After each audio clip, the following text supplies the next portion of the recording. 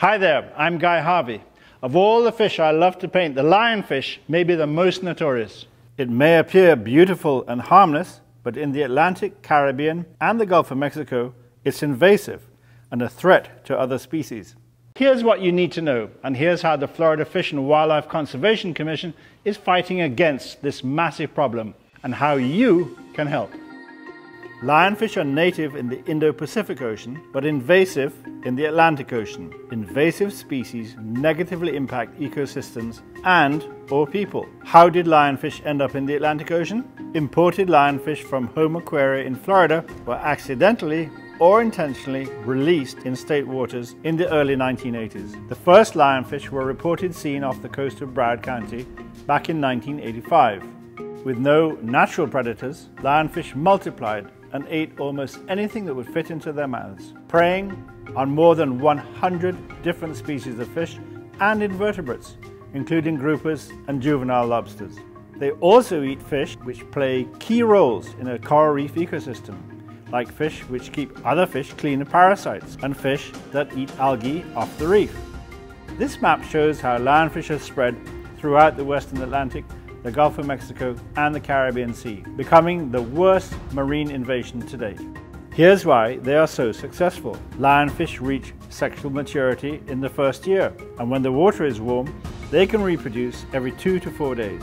A single female lionfish can release up to 3 million eggs per year. You heard that right, 3 million eggs. Many lionfish eggs don't reach maturity, but egg sacs have the potential to travel for up to 30 days. These invasive creatures also seem to live anywhere there is food. You can find them in low salinity water, estuaries, reefs, mangrove forests, as well as in deep water. This is video from a submarine 500 feet below the surface, off the coast of Fort Lauderdale, as scientists watch lionfish eat. Lionfish can tolerate water as cold as 50 degrees Fahrenheit. There's one more thing you've probably heard about. Lionfish have venomous spines capable of inflicting a very painful sting. So that's the bad news, but there is also good news.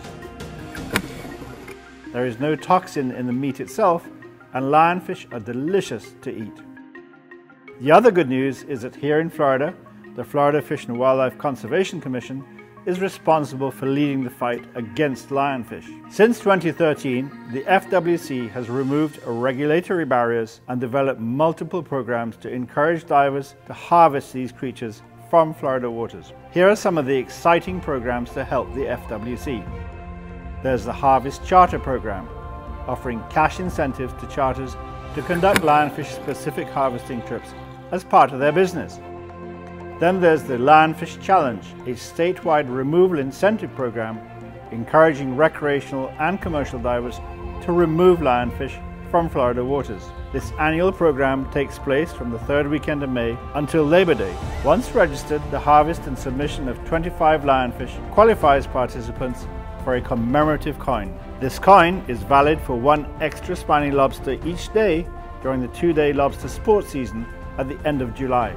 There are also prizes which include dive gear. There's even a lionfish king or queen and a commercial champion for the most lionfish harvested. The challenge begins with the FWC's annual Lionfish Removal and Awareness Festival, which takes place the first weekend after Mother's Day. The weekend includes a lionfish tournament,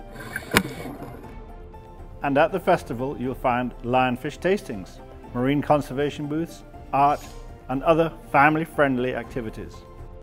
There's also the Lionfish Educational Exhibit Program at facilities across the state of Florida, continuing to increase awareness about lionfish. This program provides financial support for new and upgraded lionfish exhibits in public facilities. Education is critical to help solving one of the largest marine issues we face. Please join us to help get people involved and spread the word.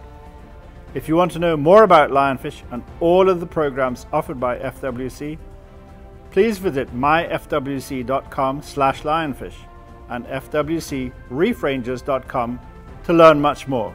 You can also follow us on Facebook at FWC Reef Rangers. As you can see, it'll take a lot of coordinated work to solve the lionfish problem. The Florida Fish and Wildlife Conservation Commission is grateful to everyone who is eager to join the fight. Thanks for watching, safe diving, and happy lionfish hunting. I'm Guy Harvey. Go get 'em.